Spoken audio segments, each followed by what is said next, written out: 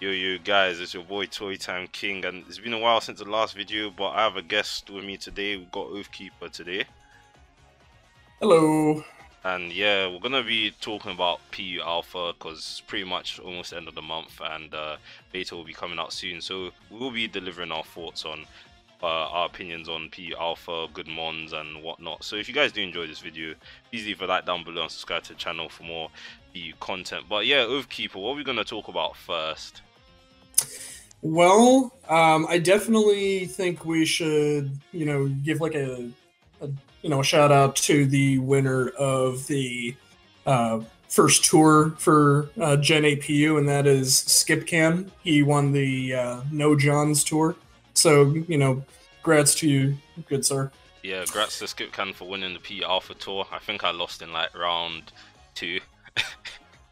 Yep, right after you booted me out in round Oh, one. oh So, yeah, so sorry about justice, that. sir, in my opinion.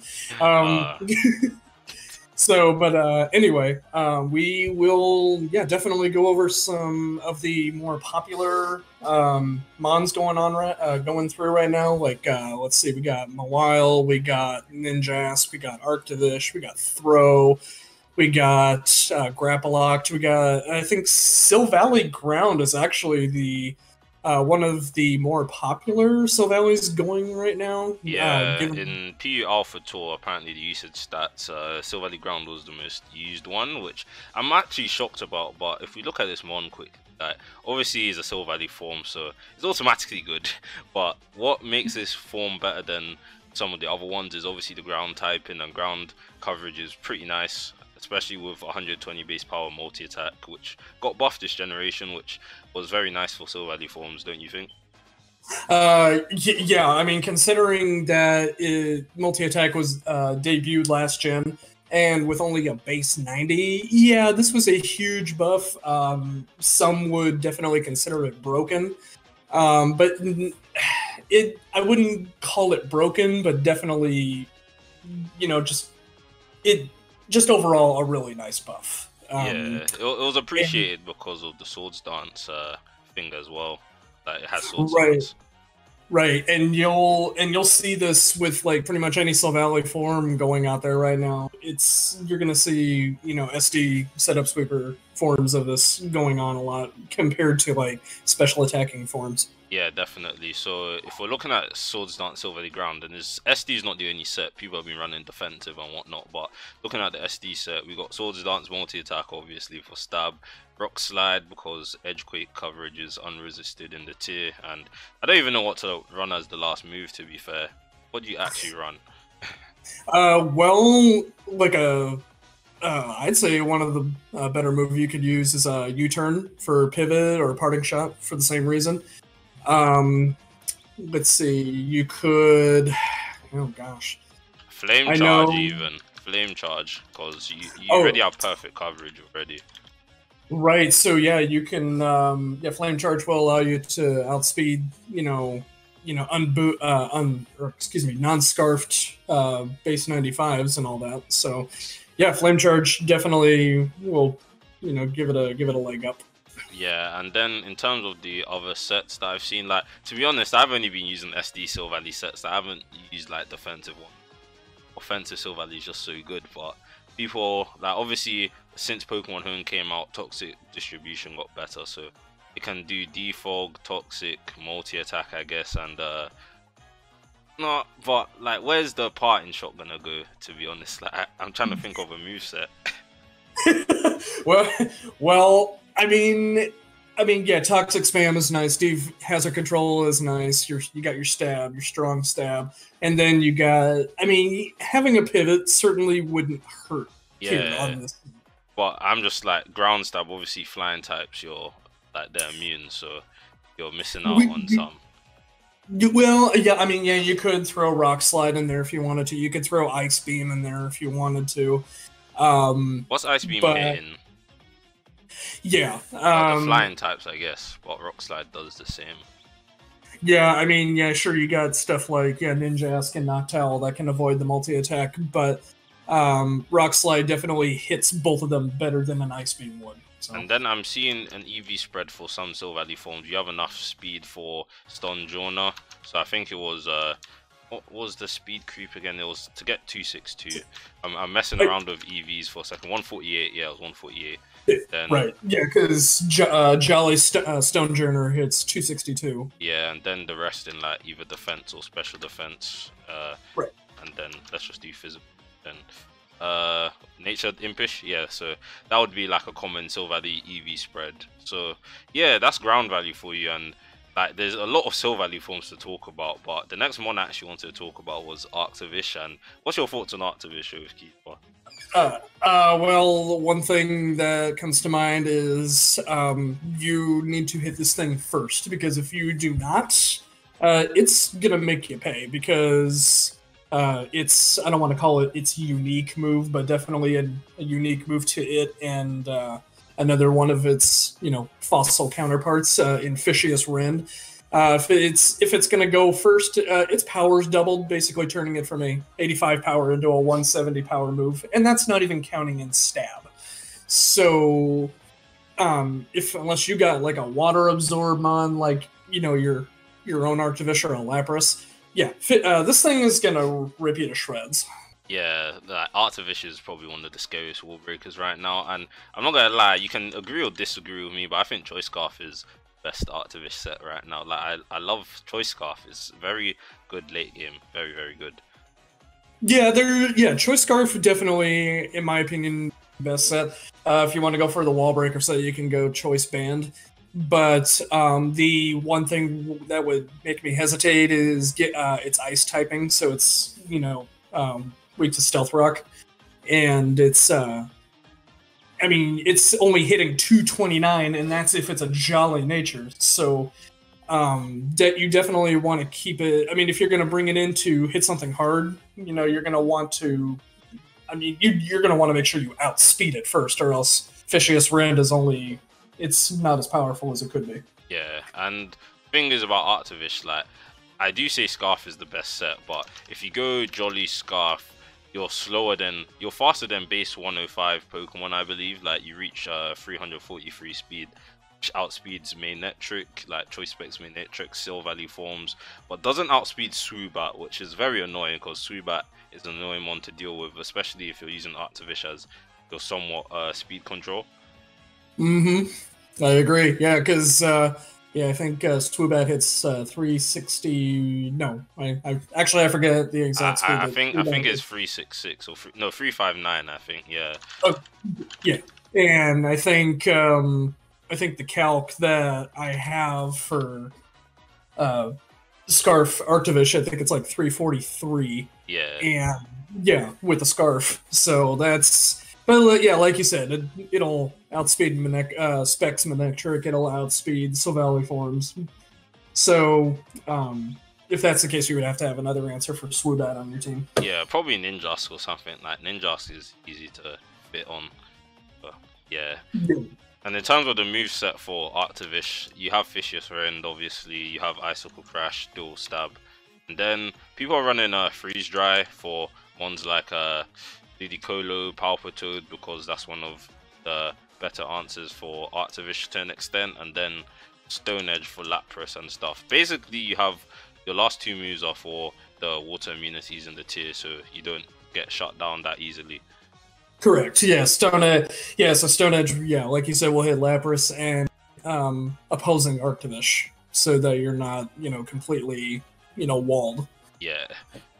And that's it for Arctivish, really. Like, the Choice Scarf set, Banded, people are running Sub, Assault Vest. Like, this one has pretty good sets. So, yeah, it's definitely one of the tier-defining Pokemon, P Alpha. Yeah, absolutely.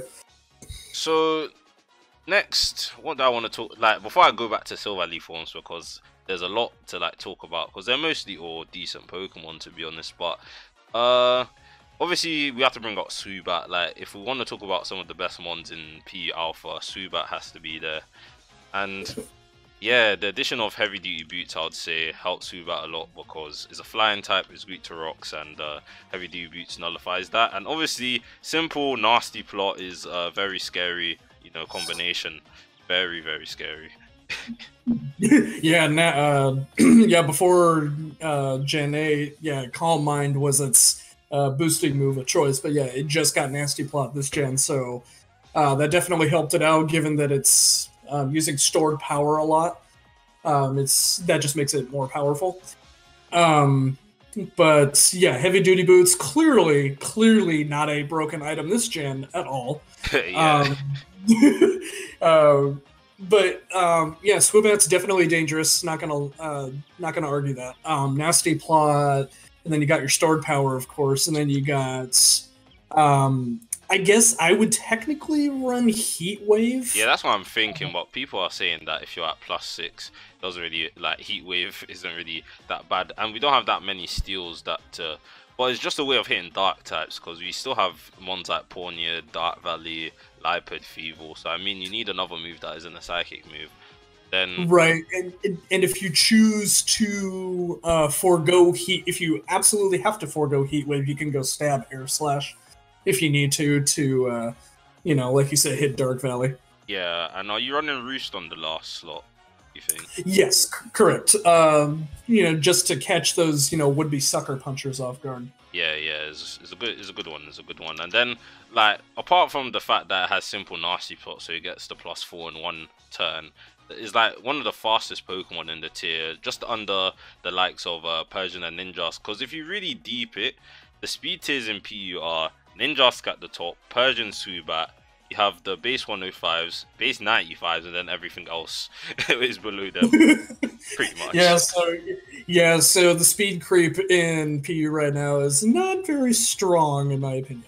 Yeah, like, the tier has definitely slowed down from Gen 7 to Gen 8. Like, the likes of Silvally forms would consider them pretty fast in the tier. And yeah, so Subat takes advantage of that, and obviously things like Scarf Arctivish, which is generally slow, like Subat can outspeed certain Scarfers. I think only up to Arctivish. I don't know any other Scarfers that are slower than Subat, but yeah, Subat is very fast. Yes, it does. Yeah, that's why I'm hesitant to use Raichu, because like Raichu's in, and then Subat kind of just beats it down.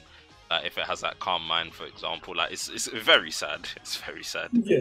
Yeah, because it's like given that someone brings in that one random Scarf Raichu, that's That's an unset. Scarf Raichu's trash. Agreed. Yeah. You always use Nasty Plot Raichu. Yeah. Even then, like, can we like discuss the Raichu versus Main quickly before I talk about one of the more influential Pokemon? But Raichu versus Main, who do you think's better?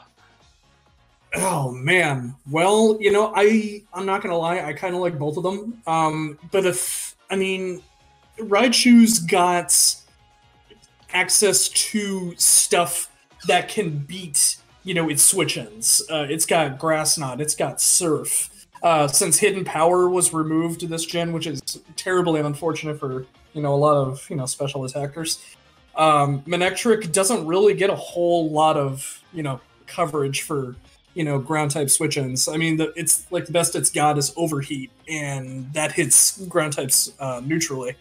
But yeah, Raichu's got Surf and Grass Knot, which can, can hit, you know, stuff like Trapinch, Silvally Ground, and Manectric is at most. I mean, it's got Overheat. Sure, it's got Hyper Voice. Sure, it's got. I mean, its move pool is just like barren. Garbage. Barren. It's barren. It's garbage. You're never running Hyper Voice because switcheroos. Like the thing that Manectric has, like Choice Manectric has over Choice Raichu, is obviously switcheroo to punish defensive mons, so like they can't really do their job properly. But like Overheat, like Raichu does have the better coverage. I won't deny that. But Overheat is a generally strong move. And like it can actually beat grass types which resist your stab, while Raichu kind of has to rely on focus miss, which is focus miss, so like, it's not that reliable. we call it focus miss for a reason. Yeah, 70% accuracy is a bit poor, but my final verdict on Main versus Raichu, Specs Main, I prefer it over like Nasty Plot Raichu, but like people think Manectric is good roll compression with Scarf, but Scarf is so bad. Like I hate the set. I only use it to outspeed Swoop. That's the only thing I use Scarf Main Electric for. Other than that, like there's too many Silver Valley Grounders everywhere. Like other people are using Main and Raichu. Like it's very hard to just use Volt Switch. So I don't really think Scarf is that good. Right, yeah, because at +2, Raichu can, I'm sure, one-hit KO Silver Ground with Surf. with either Surf or Grass Knot, but yeah, Surf is more likely. Yeah. But yeah, Manectric can at most dent, ground types. Yeah, it's a shame that Hidden Power was removed because Manectric would have less issues with like mons like Powerful Toad or any other of those mons that like just check it quite easily. But yeah, ooh, next mon, Trapinch. That's the next mon I want to talk about. The freaking abomination we have in this. Yes, this annoying little turtle. Yes, I think a turtle. it's a freaking turtle. That's how I see it. That's how I'm calling it like it is. Oh my days. But yeah, you guys know Arena Trap, broken ability. It will be gone soon, but while we still have a couple more days of alpha, we got discuss this Pokemon because it's one of the most influential ones right now. But yeah, Arena Trap, it traps your opponents, and the thing that pushes Trapinch over the edge this generation, I think, like just made it more of a threat was First Impression, which is a +2 priority move, so has higher priority than Quick Attack and Fake Out, or does it? I don't know about Fake Out, but Quick Attack. But yeah, you trap a Bug Beat Mon and they're automatically dead. Like, I don't think it's fair, but yeah, it is what it is. Right, yeah, and to answer your question, Fake Out has a +3 priority. +3. So yeah, Fake Out would, be better to stop Trapinch from the First Impression. So definitely First Impression definitely helps out here because one of the, at least in my opinion, one of the nicer mons is Ludicolo, and First Impression would just wipe it out completely. Yeah, and it's a shame because people are actually running the bug-resistant berry, which is Tanga Berry, to kind of somewhat live the First Impression from full health and then Oko Trapinch back with Giga Drain. But like you need to be running Life Orb on Ludicolo to have maximum damage output, but you can't because this turtle, as you say, is in the way. Right, and I mean, you got your EQ, you got your Rock Slide for stuff like Ninjask, and then a lot of the time I'm seeing Quick Attack being used just to get that last little bit of chip on whatever it may have brought down to low health. Yeah, and like to address like certain people that are saying Trapinch is broken, it's not like Trapinch is broken. It's more the fact that trapping is the dumbest mechanic, or one of the most dumbest mechanics in Pokemon. It pushes Trapinch over the edge because look at his stats. It's a little cot mon, yet it's one of the best mons in PU. I've always found it weird. Yeah, attack is easily its best stat, and everything else is underwhelming. Mediocre would be too nice, to be honest. I mean, the rest of its stats are garbage. So the fact that it's as relevant as it is right now is because of Arena Trap. Yeah. And OU is currently suspect testing that right now, and I can guarantee you right now that's going to get banned. And it's definitely getting banned. and once it is, Trapinch becomes irrelevant. But the thing is, like, you have to realize when beta starts, Trapinch will actually be PU by usage. That's the sad thing. It will be PU by usage. That's extremely sad. Absolutely sad. Yes. Oh my days. But yeah, when Arena Trap gets banned whenever, well, Trapinch is going to fall off heavily. But yeah, this one is definitely on people's radars, and it has been since day one of P Alpha. Even in speculation meta, like this was already a problem. So, any other Pokemon that are kind of meta defining right now that we need to address, or more like underrated picks that we should start talking about now?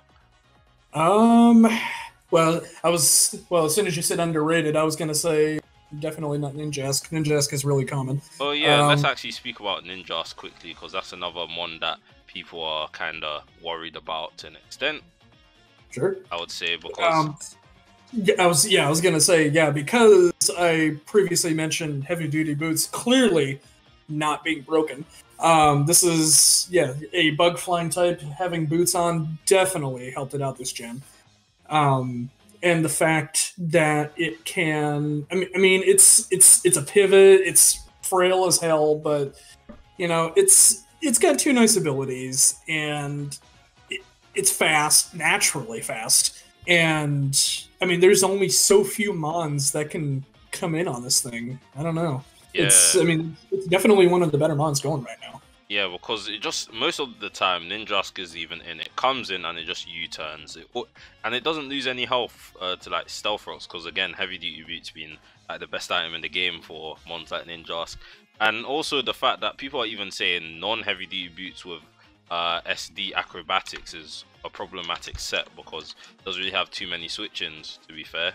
And the fact that if it faces something that resists like flying, for example, like Stun Jonah, can just U-turn out against it, and Ninjask like gets to escape for free, which is very, like, you know, powerful. Like Ninjask has a lot of, you know, benefits with its speed and whatnot.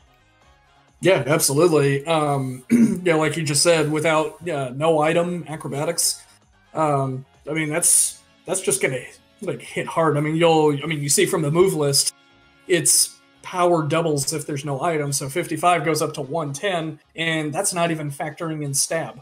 Yeah, so and I think that boosts it up to 160, 165. Yeah, base 165, power. Yeah.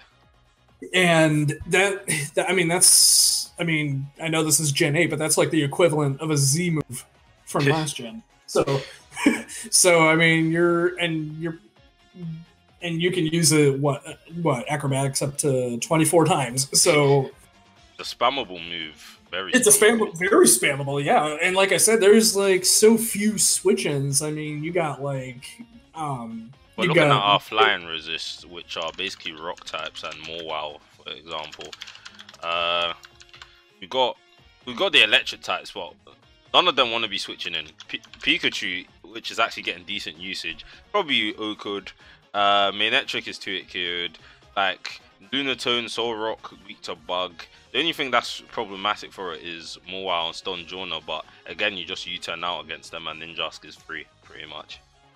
Right, yeah, and you'll notice, like, Lunatone, Manectric, Solrock, Sudowoodo, Stonejourner. I mean, since flying, I mean, yeah, acrobatics won't hit these things really well, but, I mean, Leech Life or U-turn will. That's the problem.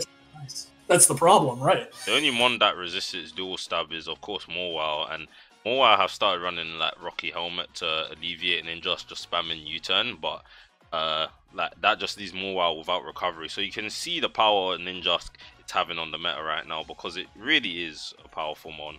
It's really high speed and decent attacking stats. But yeah, underrated mons time. Do you have a mon we could talk about? Do you want to put Throw out there, maybe? Throw, like, I wouldn't say Throw is underrated. I think people know Throw's capabilities, because, like, looking at our list of fighting types, we don't have a lot. And Throw is one of the best ones for obvious reasons. It's pretty bulky. Flame Orb Guts, I'm actually seeing more of this set, which is a pretty decent wall breaker because it's bulky, has good coverage. Still didn't get Drain Punch this gen, but Superpower of Storm Throw is good enough. And given that Storm Throw is always a crit, absolutely. Yeah, Storm Throw is easily its best move. And then P-Jab and Knockoff, I guess. Yeah, and you're set. This is your Flame Orb Guts throw, and it's doing a lot of damage, and it doesn't die quickly. So, yeah, I don't think Throw is too underrated, because it's one of our better fighting types. I think it's better than Grab Blocks. Like, people will compare the two, but I think Throw is a bit better, because it's bulky and whatnot. Yeah, absolutely. One mon that I was kind of not seeing a lot, I guess I could probably throw it out there, is Basculin. Basculin, well, there's a reason why Basculin isn't really getting that much usage. The huge reason is it starts with an A and ends in H. Okay, that's fair enough. Not to say Basculin is a terrible mon, like it's not too bad. Like if you look at it, like on paper it's not too bad, but it faces a lot of competition with Arctivish because Arctivish just breaks better than Basculin does, breaks really hard, and can actually beat his checks more reliably than Basculin can. Like sure, Ice Beam can get like catch out Gorgeist, but again, Arctivish has Stab, Icicle Crash, or even Freeze Dry, which does a whole lot more damage than Basculin's Ice Beam. Yeah, agreed. So, yeah, I mean, definitely wanted to give it a mention, but yeah, Arctivish definitely outclasses it. Yeah, I have no idea if this will be P by usage, but it's not a bad mon. It's just that Arctivish is just more desirable right now. Right. A lot of reasons. Let me think of like there was a mod Shinotic. This is what I wanted to talk about. Shinotic. No one is using this. Well, I would definitely have to go, yeah, defensive with lefties and effect spore. I'm going Fizz Death Shinotic because again, Shinotic, you're a water check, so you can handle Arctivish a bit well, even though it's like more prediction game with Ice Stab. But either way, it stops Arctivish from spamming Fishious Rend. It's a fighting check, so throw. Albeit it has Poison Jab, but like it's still a fighting check on paper. Spore is one of the only reasons we're using this because sleeping stuff is just very strong. Strength Sap, again, broken move. And Moonblast actually hits decently strong without any investment because base 90 special attack is not too shabby on a defensive mon. And what else are we running on this? You could go dual stab with Giga Drain. You could go Toxic. You could go. I mean, I don't want to say. Well, you could go Leech Seed. You could go Leech Seed. You could, but I think I prefer Giga Drain. That's what I've been running. Yeah, I mean, you're already getting Strength Stat plus Giga Drain. You're already getting Recovery. Yeah. Well, we'll leave the Leech Seed to Belos. Wait, does Blossom even Leech Seed? Like, what Leech Seed do we have? I honestly, I don't think it does. I don't think it does. Nah. Trevenant. That's what I was thinking of. Trevenant and Gorgeist are the Leech Seeders. Oh yeah. This I think that's part of the Subseed set. Yeah, those sets. Yeah. And the last underrated one I wanted to talk about, it is losing in my head. Like I've forgotten what it was. What is it? If I look at the ones list again. What about? No. I was gonna say Greedent on Trick Room only. Like this is self-advertising for Trick Room, but Greedent is a very interesting one because it gets belly drum and it has cheek pouch. And look at this massive HP stat. So when you use belly drum, you're basically back at full health. And I've been using this on Trick Room because it's fun. This is a fun one. this is a very thick squirrel. Absolutely. Yeah. Doesn't die that easily. But yeah, okay, yeah. In its defense, I have seen it take, fighting moves and eat them up and fight right back, like you wouldn't believe. I mean, it's got so much bulk, it's ridiculous. Yeah, because of the 120 HP stat is very, very bulky. Yeah. The only problem I have with Greedent, if it was faster, it would actually be like more like seen, but 20 base speed is just awful, man. Very bad. Yeah, it's pathetic, but I mean, somehow it still manages to find a way to do it. Yeah. On Trick Room only. I'm not using it outside of Trick Room. Like, there's no point. I'd rather use normal Silvally as like a normal type. Right. But yeah, Greedent's one of it's quietly, sneakily, nice. It can work if you get the matchup. Belly Drum will just eat teams. Yeah, beware the body slam. Yeah. And then wasn't there? I mean, could you technically throw Ludicolo in there? I could throw Ludicolo in there, but I think people already know that Ludicolo is actually good. Yeah. It does the same thing it did last gen. Rain Dance, Hydro Pump. Yeah, it's always been doing the same thing. Yeah, it's got a nice move pool, to be honest. But yeah, it's Yeah, yeah, like you said, Rain Dance, Hydro Pump, Giga Drain, Ice Beam. Yeah, and then the last mon I wanted to talk about, Glaceon, because I was using Glaceon in speculation meta, and choice specs was very good for me because it got freeze dry this generation. So the combination of Ice Beam and freeze dry is very hard to switch into this Pokemon. And even though the evolutions have awful, coverage options like Jolteon, I'm hoping Jolteon drops from NU, but I don't think so. But either way, Shadow Ball and Water Pulse, I think people are running that for Carco, for example. But yeah, this one is a threat, is underrated, definitely. I think Specs Glaceon is underrated. Yeah, the yeah, choice specs easily its best item, but not too far behind it would be the heavy duty boots, which again I will sound like a broken record, is definitely not broken. Yeah. Yeah, I mean that was something it didn't have, before this gen, and it.